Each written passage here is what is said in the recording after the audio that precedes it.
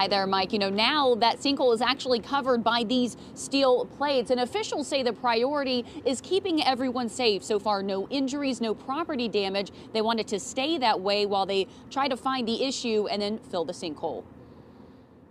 An unusual and unwanted attraction popping up in downtown Cincinnati. I work around the corner. One of my coworkers went out for lunch and said there was a sinkhole by the taqueria, and we decided to take a quick walking break to come out and see it.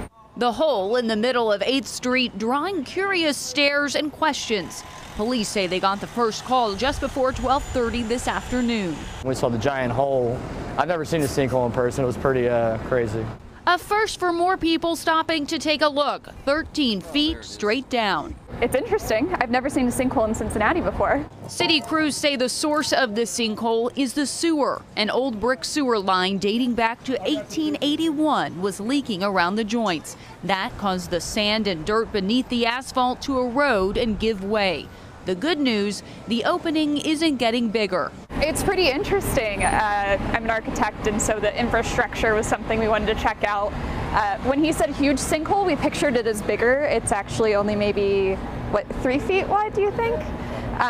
But they did say it's really deep. It's quartered off, so you can't get too close to look down inside it.